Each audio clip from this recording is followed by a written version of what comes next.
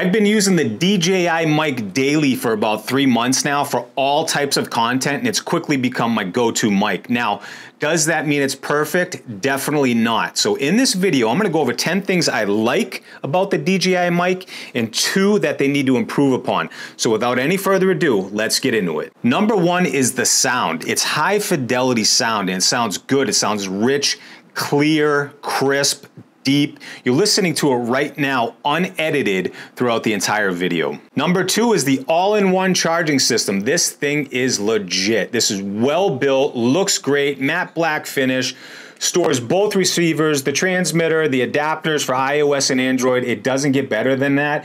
Everything charges as soon as you put it in. This thing is awesome. Number 3 is the range of the DJI Mic. You can go up to 820 feet. I made a video on the range test and I'll link it up here if you actually want to check that out, but that is awesome. It gives you a lot of flexibility in the types of content you can create. Number 4 is how quickly and easily you can switch devices. So let's just say after 5.5 hours of usage on this one charge time, let's say this battery goes out, all you need to do, go to your case, grab your other transmitter here, and it's automatically synced. There's nothing you have to do. So you just start recording on it and that's it. Number 5 is these little puffs right here. What makes these pretty unique on the DJI Mic is there's a little locking mechanism right on the top.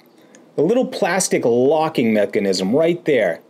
And these two just go into place very simply, just rotate and they lock into place. I love that. Number 6 is the magnetic design. It's really versatile. I have it right now on my shirt. There's a little magnet that I tucked in under my shirt so it'll stay wherever you put it. But what's pretty clever about this is that you can actually put the magnet on the bottom of the mic so you can just place it on a flat surface so you don't have to worry about it falling over. Number 7, I love how super easy it is to set up and use. You literally open the case and it just works. Everything syncs together and you can start recording. It's that simple. Number 8, this is for all you lavalier microphone lovers out there. If you don't want to have your microphone sticking out on your chest like I have mine right now, you can set up a lavalier microphone. All you have to do is plug it into the top and then you just thread this under your shirt and you're good to go. Number 9 is the versatility of the DJI Mic. So it works with iOS, Android, Windows, Mac, and all types of cameras. So that way, if you are upgrading your devices, you know that this wireless mic system is going to work with those devices. So that gives you a little bit of peace of mind.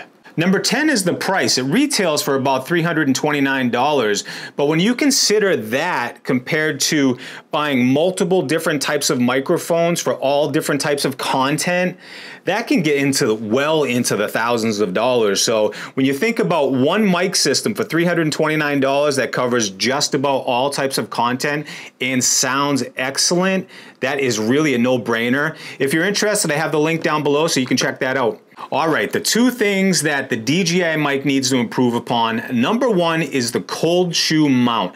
It's a plastic piece and it feels really flimsy. I don't know why they did that because the rest of the mic system is really well built. It feels like you could actually drop it and it won't break.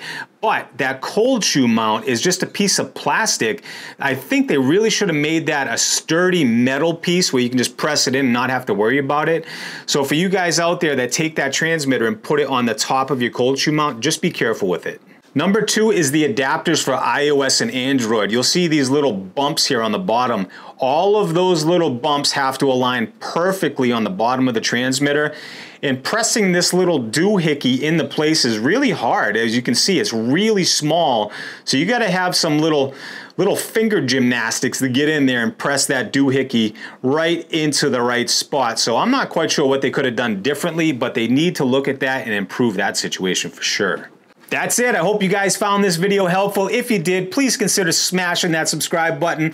Maybe drop a like, or if you have any comments, please leave them down below in the comments section. Thank you for hanging out with me. As always, I truly appreciate your support. I hope to see you in the next one. I'm out.